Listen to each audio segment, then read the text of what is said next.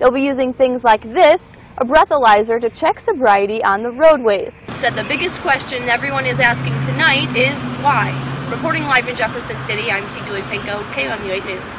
I spent the afternoon at a truck stop in Kingdom City where many of the truck drivers said they just couldn't believe the CDC's new statistics. One of the truck drivers I talked with said that if he takes all of his safety precautions seriously throughout the day, then he doesn't think he should have to worry about dangers on the roadways. I spent the morning in Higbee, and everyone I talked to had heard of the big fire, but no one knew anything about the cause.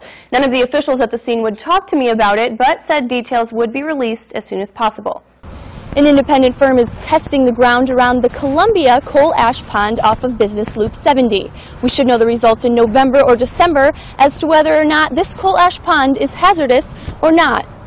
Columbia received a grant in 2005 to make the city more bikeable. Since receiving the grant, they've added bike lanes all across the town, like this one on Green Meadows.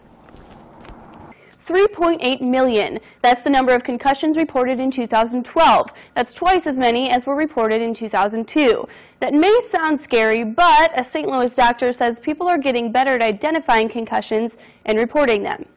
Construction workers paint away at new developments going up in downtown Columbia. But that has some Columbia residents asking how. How can they build with a lack of infrastructure? Back almost a year ago when the TIF was being discussed, the city manager said on numerous occasions that there was no room for additional downtown development, that the infrastructure was used up. And since then we've seen, what, 4 different new projects built with no actual change in infrastructure availability yet at all.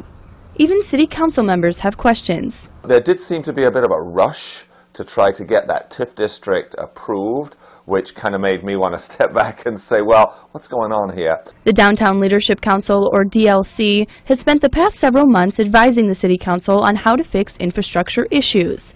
The first item of business was to restore public trust.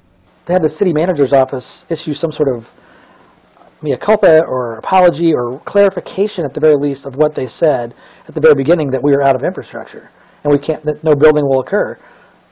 Clearly building has occurred since that without the improvement of infrastructure. I've been trying to get a hold of the city manager's office in Columbia for the past few weeks to get their side of the story. I've been calling and leaving several voicemails, but still haven't heard anything back.